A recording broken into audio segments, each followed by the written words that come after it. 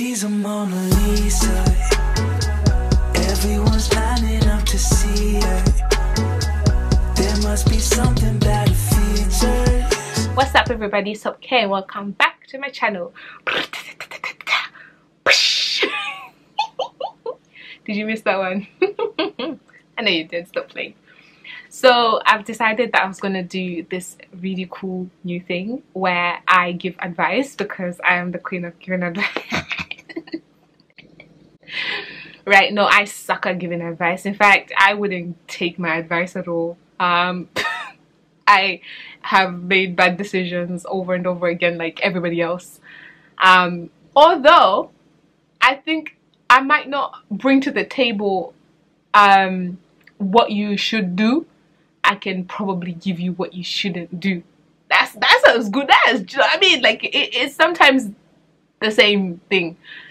Let's just go with it. I'm going to be reading problems, dilemmas, life stories of different people, and I will give them my advice that they didn't ask for. Yeah, that's what we're doing now.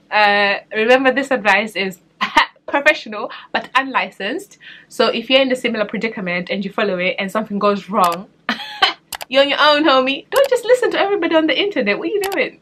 But if I say something that you feel like is sensible and you listen to it and it goes right, I mean, send a girl some dollar bills. It's not free. Nothing is free. But anyway, yeah, without any further ado, let's get into it. Right, so this one, the title is Found My Boyfriend Messaging Girls on Tinder, Bumble and Instagram. Bruh. Mad thing. First of all, your man should not have any of these Bumble and Tinder accounts when you exist. What we doing? That's crazy. What is it that he's trying to get from there that you can't give him? I don't understand. Instagram is different because Instagram is essentially a portfolio for models who will never become professional, right? That's fine. It's also like a family photo album that everybody gets to see. That's okay. But Tinder, Bumble, that's crazy. That's just foul play off the bat. I saw a Bumble notification pop up as we were laying on the couch. That's so awkward. I can imagine how he must feel. Imagine if you're cheating, yeah?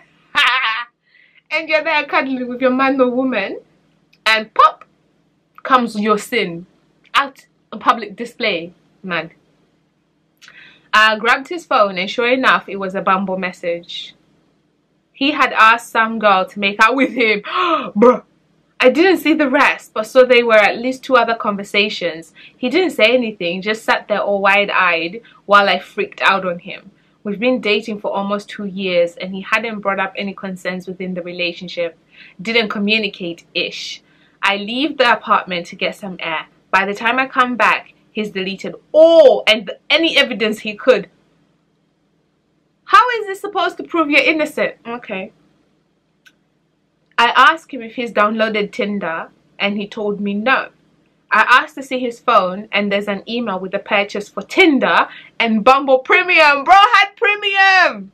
Bruh. Okay, that's what we're doing now. From this week, I also found where he had reached out to some random girl on Instagram to be friends. Because she was stunning, and this was back in September. I'm feeling so stupid and in shock right now.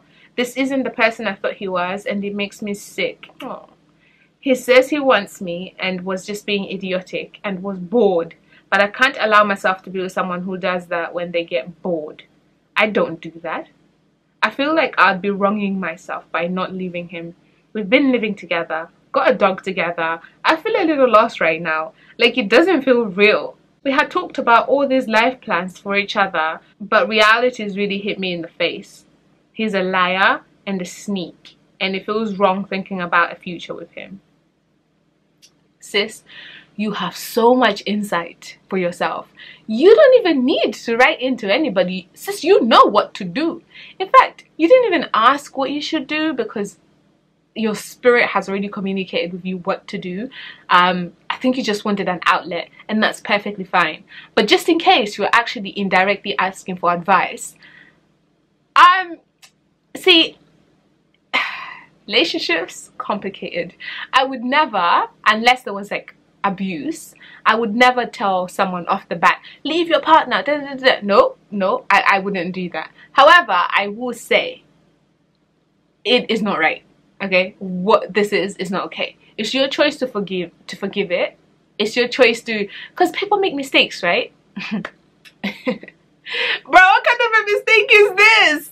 A mistake where you sign up. Do you know signing up isn't that easy? I mean, I've never signed up for Bumble or Tinder or whatever, but I've signed up for Instagram, I've signed up for freaking Gmail, and that stuff is not that straightforward. It's not like just put your name in there and then boom, bada bing, bada bang, you're done. No, they ask for all these other things, and I'm sure a dating site is even more notorious because you're trying to find the love of your life, essentially, or someone to hook up with. But even then, people have preferences. So I'm imagining you have to upload a profile picture, you have to write a little blurb about yourself on your profile, and it has to be catchy and snazzy so that people are into you. I'm sure you write about your hobbies, your interests, you know, whether you're single or not, your relationship status.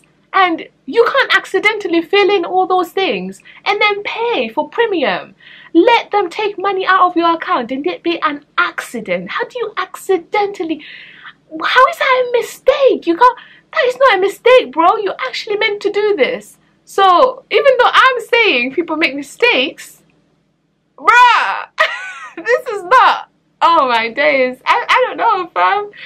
I don't know. I'm like spazzing right now because a part of me does believe people make mistakes, but then, I mean, it's not like a part of me believes people make mistakes. Obviously, it's a given, people make mistakes. But at the same time, it's like, what? How is this a mistake? You know? But okay, let's just say it's a mistake. People do make mistakes, so you can either forgive him, and people are capable of change, you know? It's hard, but they are capable of change. So if he says he's sorry and that, you know, it was idiotic and whatever, it could be true. It could just be that. And maybe, you know, now that he got busted, because sometimes people only learn when they get busted. It's not even a matter of just guilt on their own. But even if they get busted and they feel guilt, that guilt might be real, you know, and it's something that he might never do again. But that's for your discretion. However, that being said, you are absolutely, totally right that he is a liar and he is sneaky. Because this didn't just happen a couple of hours ago where it's like, maybe he didn't even see a full day. Do you know what I mean? Like, he could have deleted that account by the end of the day and just felt really stupid for doing it and really bad. This has been from September that we know of. Who knows what's happened before then? So it is going to be hard for you to trust somebody like that because they've just kind of shown and proved that they're not trustworthy.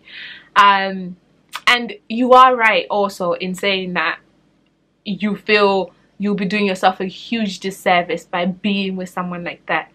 And I can only imagine how painful it is to plan a future with somebody and then find out that this is them. Like, what are you doing? We had plans. It's a waste of our time. We're sitting here discussing things that, you know, you may care for, but like, do you really? Because if you did, you wouldn't jeopardize it for what? What were you trying to achieve exactly? Like, what are you actually trying to do? You said you're bored. You said it was idiotic, but what were you actually trying to do? So you hit up these girls and let's say they want to meet up. Are you meeting up with them? Is that what you're doing? Or are you just emotionally cheating because for whatever reason you can't get this from your girl, and then you're having these conversations with these other girls just to, you know, quench that thirst? Or what is the end game, sir? And I don't want to be all, you know, I don't want to be all sexist and stuff, but what are the chances that a man is going to try and meet a woman online just for talks and it just be that?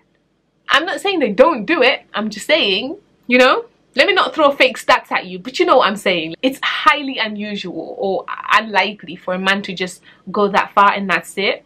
So don't know, man. I don't know. I can't tell you whether you should stay or go, but I will say that you are absolutely right in how you're feeling, and you're absolutely right with what you said about him.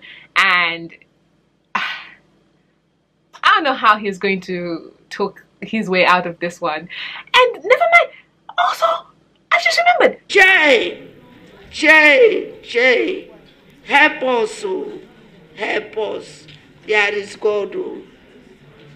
There is God, oh, God, oh, God, oh, God, oh, God, oh, God, oh, God, oh. He deleted some information, some vital information. God should descend, oh, today God will descend here. That, if nothing else, that is the reason to leave. Because if it wasn't that bad, you wouldn't feel the need to delete all that. Well, just as I thought, trash. Because you're already in trouble, we're already arguing about it. Why would you now go and delete? What did you delete? What did you say in the things that you deleted? See, sometimes it's even better for people to see what you said than for them to imagine what you said, because woo, the mind, it just goes wild. It just goes on and on and on and on, right? Creating hypotheticals that probably aren't even anywhere near the truth. And your imagination is so much more vivid and so much more worse, so much worse than the real thing most of the time. So now you've created this situation where, like, we can't trust you. We can't trust you. Even if we think that whatever you wrote was so much less than what we imagine, we're still imagining the worst. You can't take that away from us, sir. Now you done flopped. Flopped. You flopped before, but now it's just this. That's it. For me personally, I think I would leave. That's what would make me leave more, because, like, okay, hold up. No, hold up. Calm down. I'm not saying that everything else that he did was excusable. I'm not saying that this is the reason why I would leave, but it's the you know, the thing that throws you over the edge. Everything else is reason to leave. But this, if I was gonna stay, would be the thing that would be irking me so bad that I would just, like, nah, it couldn't work. It couldn't work. I'm sorry, it couldn't work. But yeah, so that was episode 1. Tell me what you guys think about it, and if you found it entertaining, and if you want more like these videos, let me know.